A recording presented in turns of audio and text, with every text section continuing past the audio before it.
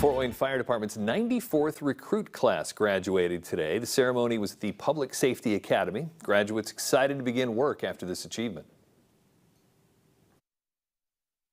It feels amazing. The academy was an amazing experience. I got to meet a lot of great people that I now get to call brothers and sisters and serve our community. So we're all really excited to get out there and help as many people as we can. The department is currently accepting applications for the next recruit class. Those classes start next May.